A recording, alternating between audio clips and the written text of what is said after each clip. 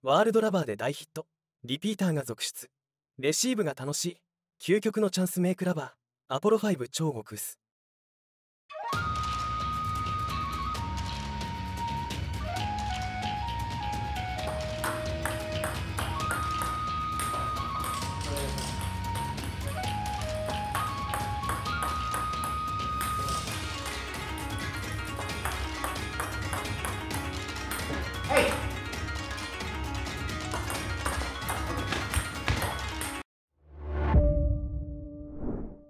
ワールドラバーマーケットのグッチーです。本日のゲストは卓球教室Rikiの川端コーチです。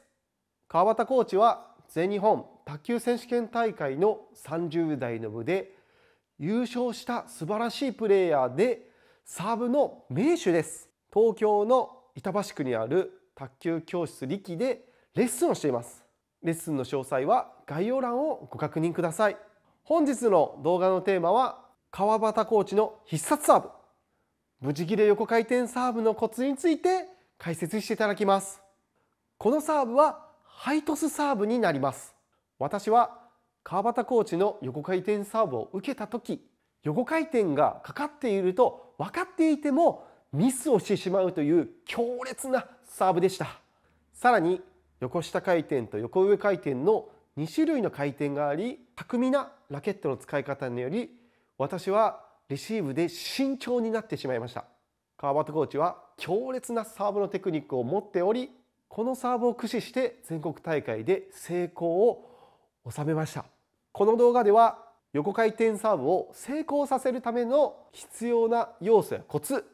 トレーニング方法などを詳しく解説していただきます。横回転サーブがうまく出せない人や相手に返されてしまい得点力に悩んでいる方にとって貴重な情報となります。サーブで点数を取りたい方は必見です。私たちはこの動画を30言語に翻訳し、卓球で世界をつなげる活動をしています。卓球技術に興味がある方はぜひチャンネル登録と高評価をお願いします。動画の感想やリクエストがあればぜひコメント欄に記入してください。皆さんの反応が私たちの動画を作る力になります。よろしくお願いします。では川端コーチのレッスンを見ていきましょう。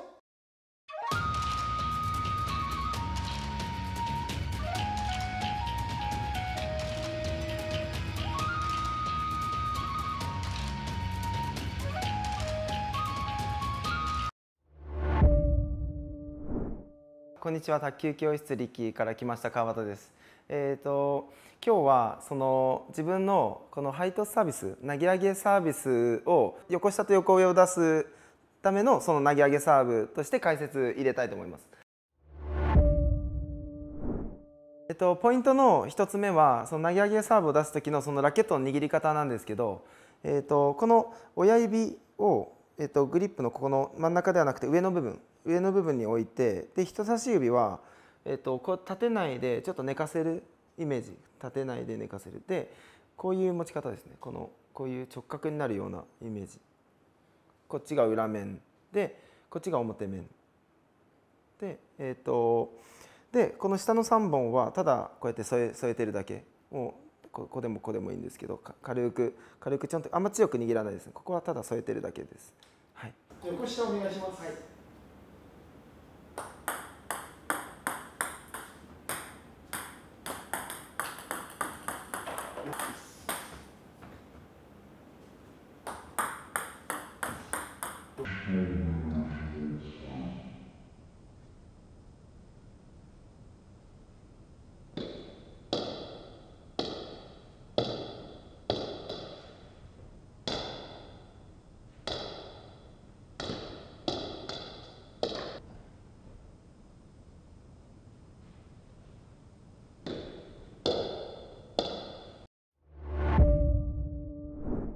ポイントの2つ目は、投げ上げサーブ出す時の構え方なんですけど、構えは、自分はこの棒立ちですね。2本の足を変にこういうふうにとかはやらないで、まっすぐポンって立ちます。でボールとかも持つ時も本当こんな感じ。で棒立ちで構える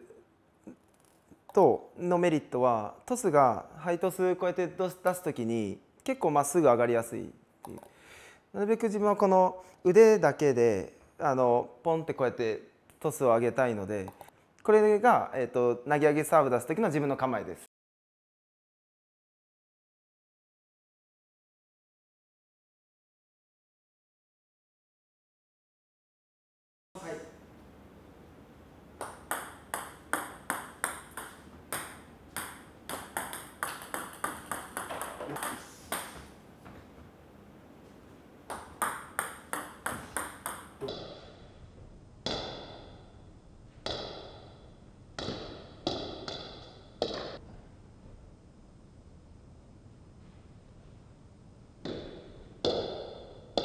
横下です。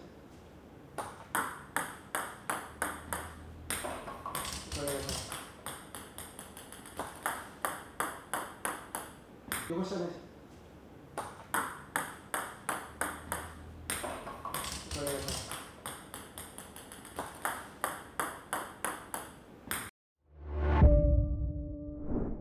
ポイントの3つ目は投げ上げサーブ出す時のバックスイングの出し方なんですけど、バックスイングは先ほど言ったようにこの構えからまずトスを上げる。でトスを上げたら、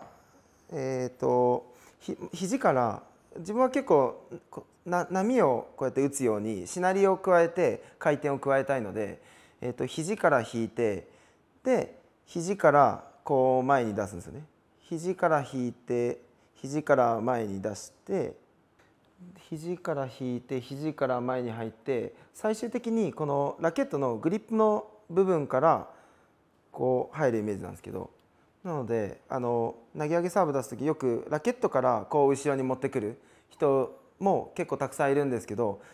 これだとすごい固まっちゃってガチッガチッってなって、自分はちょっと硬いサーブにすごくなっちゃったんで、これを試したら。なのでラケットから引いてラケットから出すやり方ではなくて、肘から引いて肘から出して、でこういう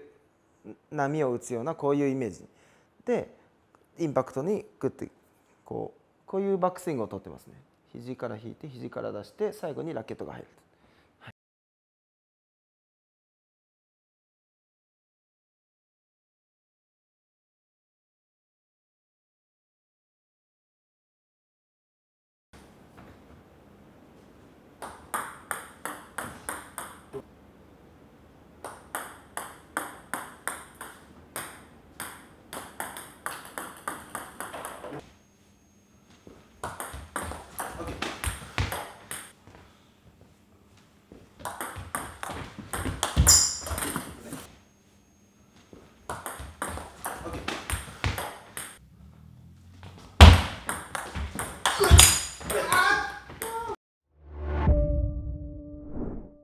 ポイントの4つ目は、インパクト、当たる瞬間のどういう当て方っていうことなんですけど、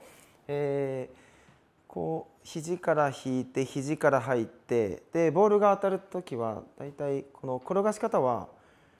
あんまり手首を自分は使わないんですよね。手首を使わないで自分の体に向かって引くイメージで、こう入ってこう入って、でボールがラケットの横下を出す時はラケットのこの端の部分で根元から外側に向かって転がすです。こ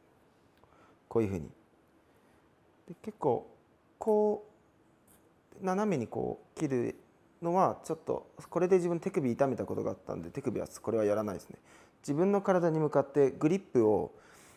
自分の体にこう叩くイメージですね。横上は先端に当てると横下になっちゃうんで、ど真ん中でこういうふうに根元からこの先端に向かって転がすと横上になるので、なので先ほど言ったようにこのしなりからこの肘から入って、で最後にこの親指の付近から転がすと横上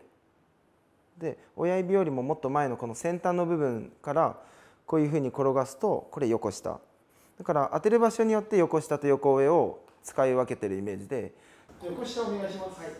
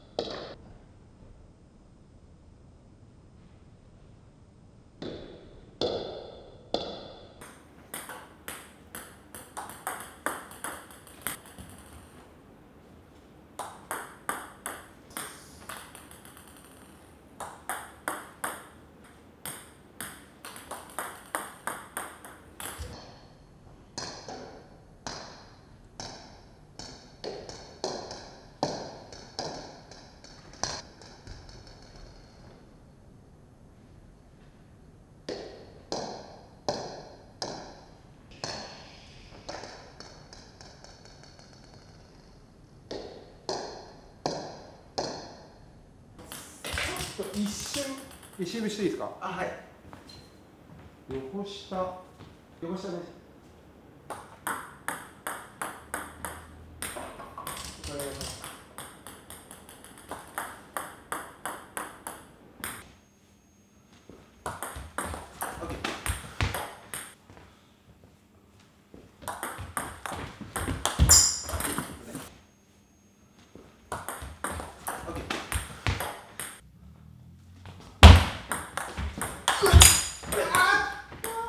海外発送をスタート。